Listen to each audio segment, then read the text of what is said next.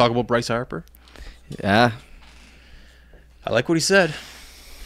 We had this conversation about Bedard. It's like, what do you want the guy to say to sell hockey? And then I saw, I think it was that day, I was watching a post-game interview of Bryce Harper talking about how he loved to play in Philly, blue collar.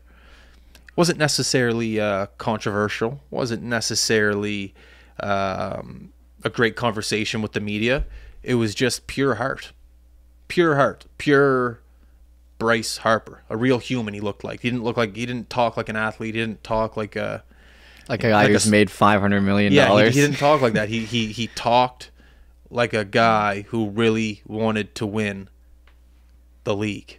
He wants to win an MLB championship. What do they call that trophy? World Series. No, what do they call the trophy though?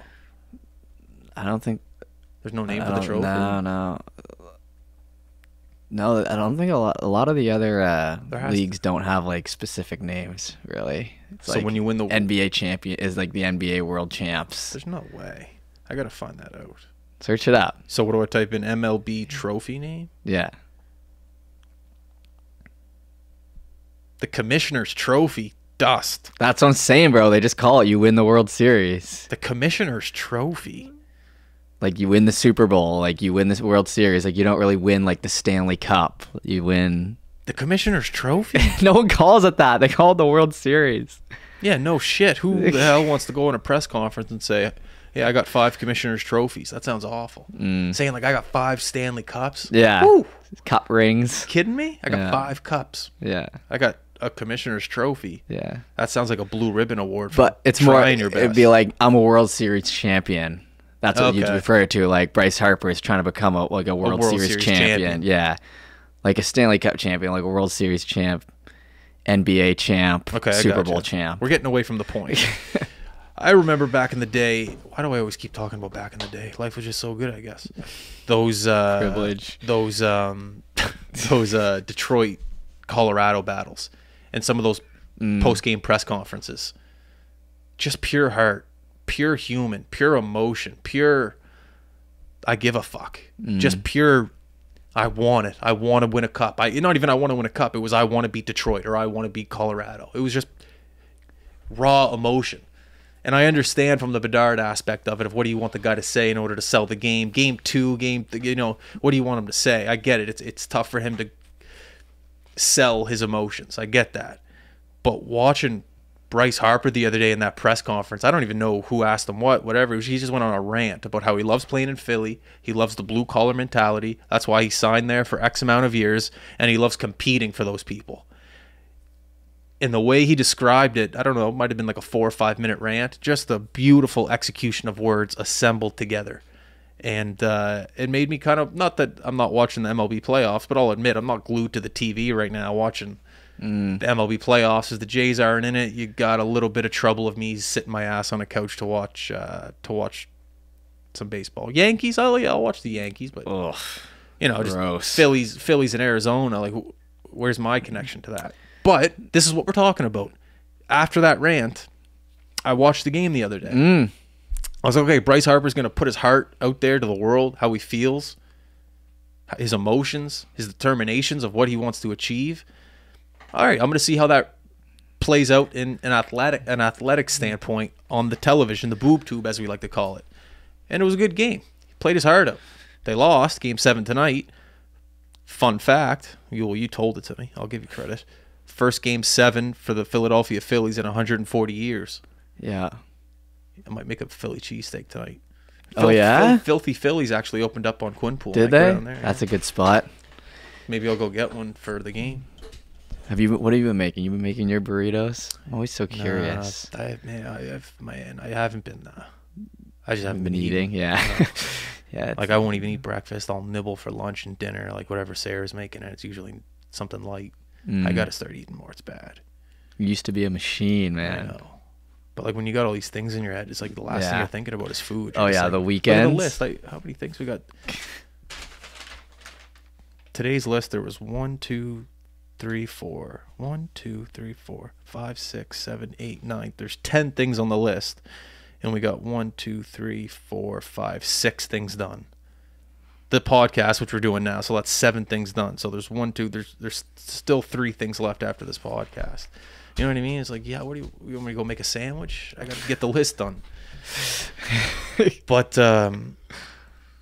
yeah, that is what I think the NHL is missing a little bit of during the regular season. Playoffs are playoffs. Oh, yeah. Playoffs sell itself. People say that the NHL playoffs, even Americans will say they're the best playoffs in the world, is hockey playoffs. Yeah. You'll hear that. Even definitely.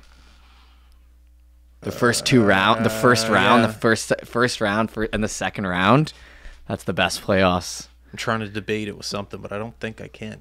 No.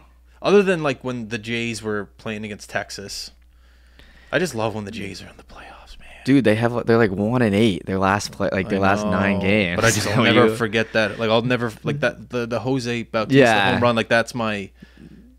And when Kawhi Leonard, I guess when it's just Canadian teams, you know, that like that Raptors run when Kawhi Leonard hit the 3-pointer from the buzzer beater, like that's 90-year-old man out of a straw type stuff. So what about when the Oilers win this year? Will you have the same energy? Honestly, yeah, probably. All right. If a Canadian team is in there, I'm flying to Edmonton if they're in the finals. Like, I don't care. This is what pisses me off about Canadian. Like this whole why isn't a Canadian team won? If a Canadian team's in the NHL finals and it's Edmonton and you're a Montreal fan, grow up and you're cheering for Edmonton. I agree. Just suck it up. I don't even care. Maybe Montreal, Toronto, okay. What about Calgary? Calgary fans aren't cheering for Edmonton. Man, I don't know. You need to know the inner workings of the fan bases. This is where I differ from. This is where I differ from people. What I don't get that. Like I will cheer. Man, maybe I won't. I was gonna say I would never cheer for a competitor. Yeah, that's a good point. To win the prize Canada's been going after for like 40 or 30 years now. I might have to eat my words there. Okay, but that's different. But if Vancouver's in the Cup final, and you're a Toronto fan. What do you care? You're cheering for Vancouver. Yeah. Even if you're an Edmonton fan, you don't care. Go for it.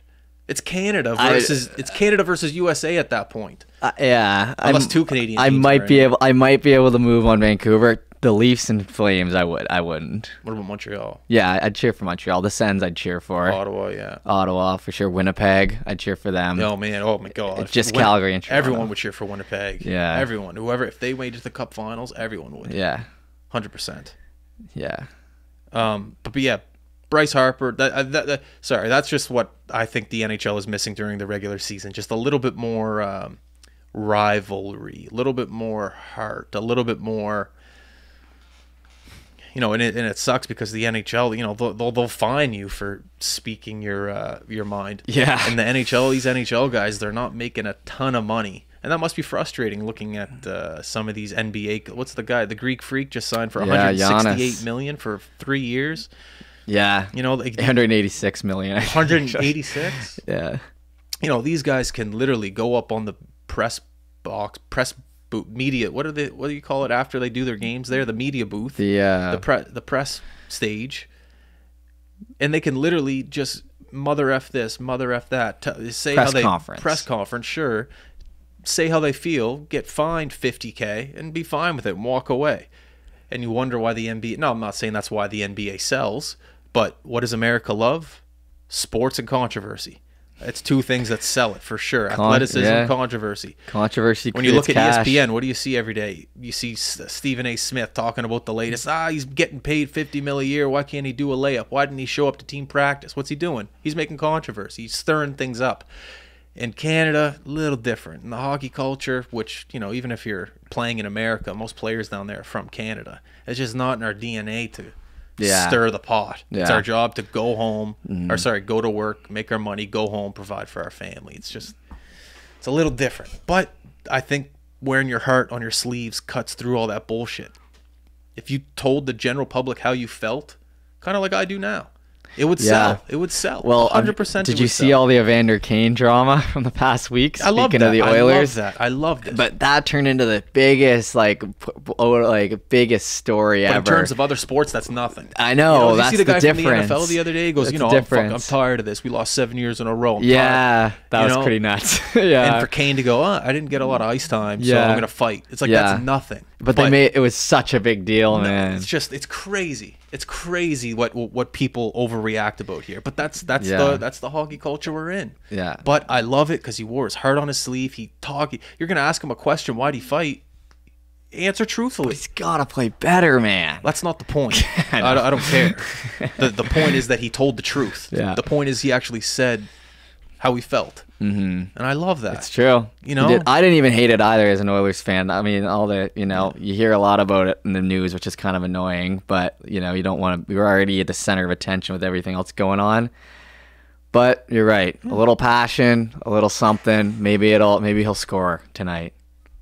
Maybe he'll be surprised. I don't care if he scores or not. Just you think he will? He's a good player, man. He's a great fighter. I remember he knocked out Cook when he played for Atlanta. Cook played for Pittsburgh. One of the gnarliest right hands I'll ever see. And Cook at the time was at his peak rattiness. And I remember that was just such a nice little.